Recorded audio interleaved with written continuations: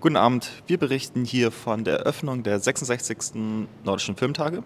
Wir stehen gerade im Foyer des CineStar in Lübeck. In diesen und in weiteren Kinos werden bis Sonntag Filme der skandinavischen Kultur gezeigt. Zur Eröffnung wird Flow gezeigt. Dies ist ein lettischer Animationsfilm über eine Katze, welche ihre Ängste überwinden muss. Nachdem der Film gezeigt wurde, werden wir noch ein Interview mit Gints Zilbalodis führen, welcher diesen Film produziert hat.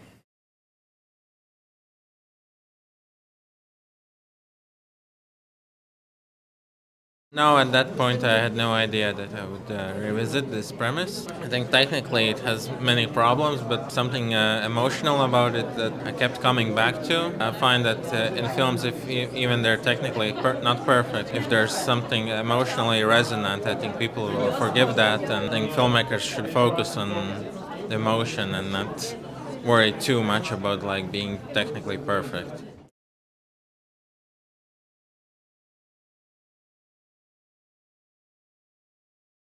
Yeah, well, it's like making sure that when there's like this ensemble cast, when there are multiple characters, I wanted each of them to kind of be fully formed. They're also supporting the main character, or kind of challenging the main character, and kind of, yeah, just having that balance where you have enough attention for every character and outshining each other, just conveying these things without words on a larger scale.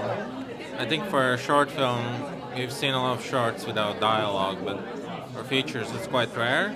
Although nowadays there are a few actually films like that. Yeah, it's just making sure that for this whole feature length we understand all the motivations and there is like this backbone that supports it. It's deceptively simple, but kind of making something simple actually work is, yeah, it's actually really hard.